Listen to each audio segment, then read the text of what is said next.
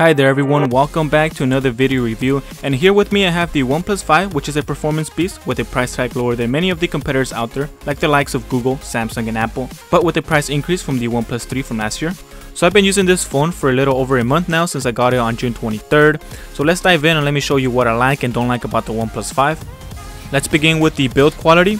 The phone has a unibody design, and even though the phone is tight shut, it doesn't have an IP rating certification, meaning it is not dust or water resistant. This is not an issue for me since I don't carry my phone near water as often or at all. This, however, may be an issue for you if you need it because your work requires you to work near water, or if you want it because you like to shower with your phone, no judgment here, or if you like to take underwater pictures at the pool. If that's the case, then you will be utterly disappointed with this lack of waterproofing. The back of the phone feels great with its curved anodized aluminum. The phone is very slippery and a fingerprint magnet, but it's nothing a full-on skin that can add character to your phone, a bumper case that protects the edges, or a case that may add some bulk cannot fix. Unless you like to carry your phone in its birthday suit, then you will have to be careful when handling it. The phone comes in two color options, the slate gray, which I have here, and this one has 6 gigs of RAM, or the midnight black, which is bundled with 8 gigs of RAM, so not much of a color option there. You can only get 2 shades of the same color, one just slightly lighter than the other. And I tweeted out to OnePlus about any other colors being released, and the OnePlus support team said that they had no information to give out on that. So we'll just have to wait and see what happens. The OnePlus 5 has a blazing fast fingerprint reader that is consistent. It has a bottom firing mono speaker, nothing special there, a USB Type-C, and a headphone jack, which is special nowadays. It also comes with something neat, an alert slider. This is very useful. You can easily silence your phone with the slider without having to look at your phone. I still wish that there was a complete silent mode, like also silencing the touchpad feedback, because there's still vibrations when typing even after turning it off on the silent setting.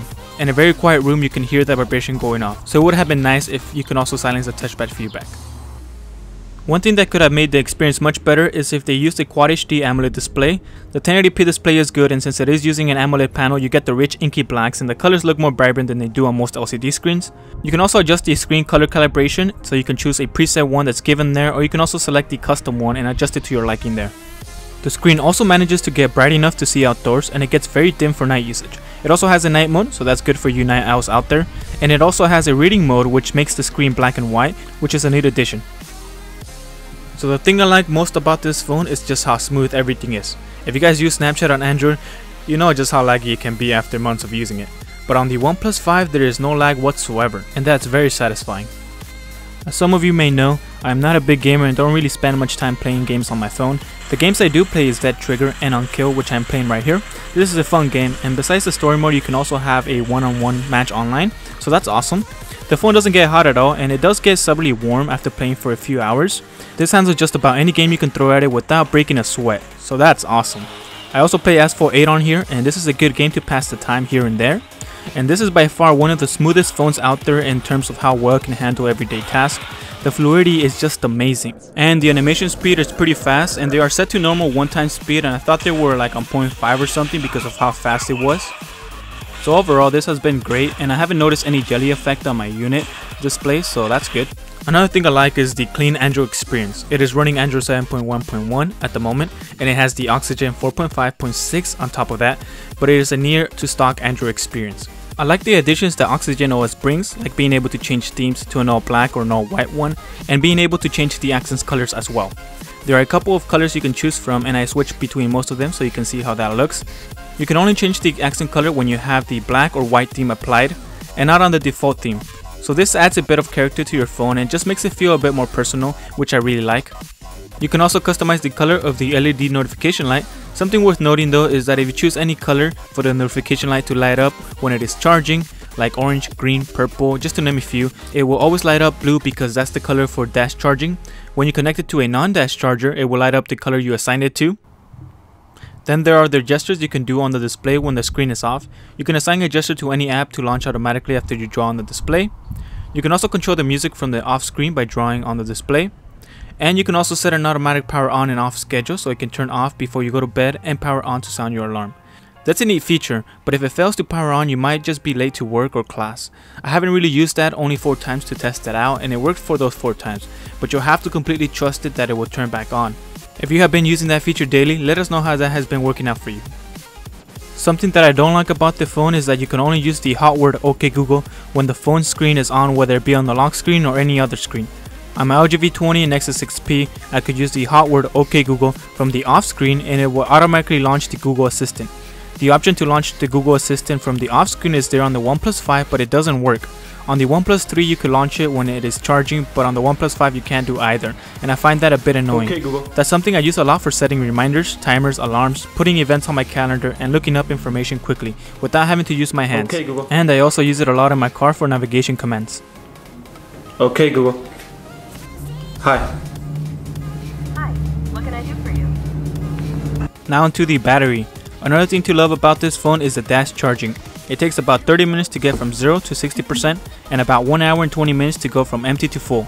The phone has a built-in 3300 mAh battery and the battery life is decent. It lasts me from 9 AM to 11 PM depending on how much I use it that day. But that is about the average battery life I'm getting. I like to keep my Bluetooth on all the time because I use a smartwatch, and I also keep my location on all the time as well as the NFC because of Android Pay. This is all just for convenience. But with all these services turned on all day and with my moderate usage, which consists of replying to emails, text messages, watching videos, reading articles and browsing the web, and standby, it lasts me my full day, so that's good. So because I keep my Bluetooth on all the time, I found an issue with the Bluetooth. It turns off on its own randomly, which I find very annoying, so I hope they fix that very soon. The OnePlus 5 is running the latest Bluetooth 5.0, and the OnePlus 5 lets you change the audio codec on your phone to aptX or aptX HD, which is supposed to provide better audio quality to your Bluetooth headphones. So it is supposed to sound better, but with all the headphones I tried which have the aptX audio codec on them, it still sounded the same as any other phone using Bluetooth. And the sound actually sounded lower on the OnePlus 5 using Bluetooth than on other phones I connected to my headphones. There is clarity, I just have to increase the volume a lot on my OnePlus 5. So if you have the same issue, let us know in the comment section below. Now onto the camera. You can quickly launch your camera by double pressing the power button when the screen is off or on. If you have Snapchat on your phone and it's your first time double pressing the power button when the screen is on, it will ask what camera you want it to launch and you can set it to launch Snapchat. But only when the screen is on, otherwise it will just launch your camera app when the screen is off. The camera is good, but not the best out there. It takes clear pictures during the day and it's pretty good in low light, but there is noticeable noise in each picture when you look closely at it. I often get a blurry picture when I don't use flash and it takes a couple of shots to get a good one. There's also a pro mode for those who know what they're doing with the camera, which doesn't include me. It gives you manual control over exposure, shutter speed, ISO, and so on. The secondary camera gives you a 2x lossless zoom, which is good for getting closer pictures without having to walk closer to your subject. You will need to have good lighting because else it will just use your main camera and use digital zoom. It doesn't tell you when it's using the main camera and using digital zoom or if it's using the secondary camera. So hopefully they do an update to let you know, so keep note of that. Then there is portrait mode, where it uses both cameras to achieve a bokeh effect where it blurs the background and keeps your subject in focus. Sometimes you get a good shot and sometimes you don't. It also depends on the lighting condition. I found that it works well often when I take pictures outdoors.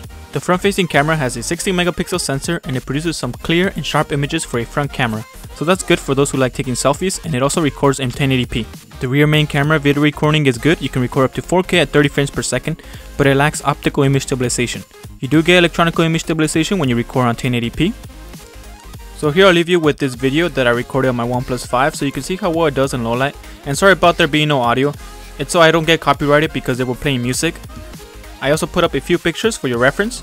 They are all non-edited and taken with the OnePlus 5. So I'll be going now, and thanks for watching, and I'll see you guys on the next video. Enjoy!